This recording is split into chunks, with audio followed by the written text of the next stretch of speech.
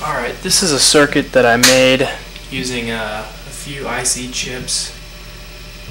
One is a pulsar and then one is a binary counter. You can see right now that the LEDs are counting in succession. They're counting, you can see now that the LEDs are counting in a binary linear form, and the meter is just kind of showing you the pulses and how they're in sync with each LED flash.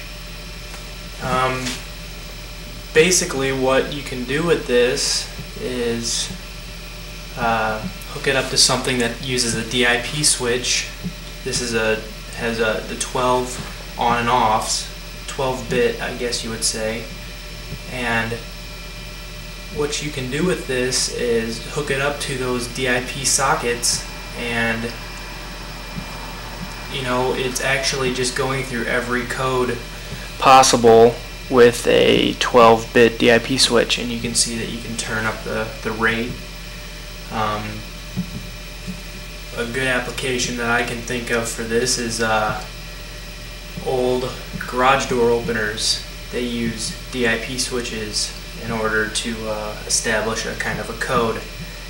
The newer ones, they use a roll-through code where there's like 1 trillion different codes.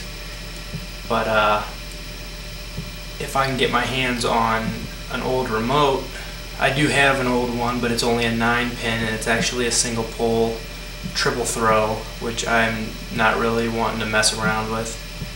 But any kind of a remote that has 12 DIP switches that are just standard 2 throws on and off will work with this.